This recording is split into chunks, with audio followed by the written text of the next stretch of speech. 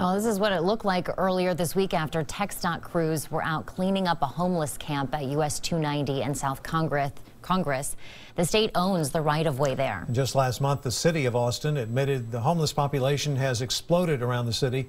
City now working to get a handle on it and get these people resources. KXAN's Coooper found out in the meantime, it's hard for people to see what little they have swept away. No one wants to end up like this, especially when ice has been falling from the sky most of the day. But that's life for Roxanne and Brett Borland. It's been 5 years. This is killing. I'm tired.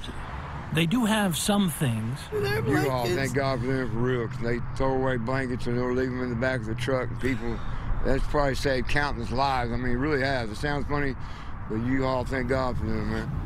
This cell phone video shared with us shows TxDOT collecting what little they have at this homeless camp at 290 in South Congress. Well, they took all my baby's pictures, and they took my mother passed away, and they took all the pictures of her and one. On one hand, it keeps Austin clean.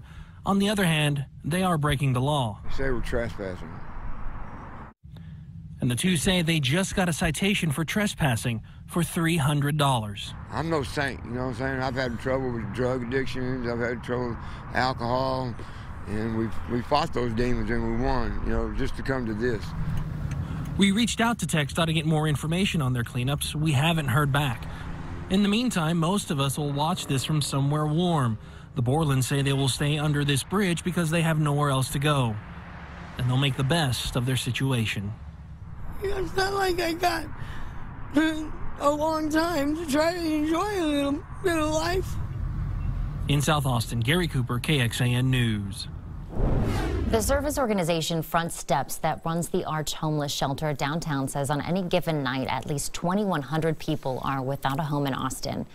The city is trying to do something different. They've recently signed a new contract with the Arch that will reduce the number of beds and work toward a better quality of care.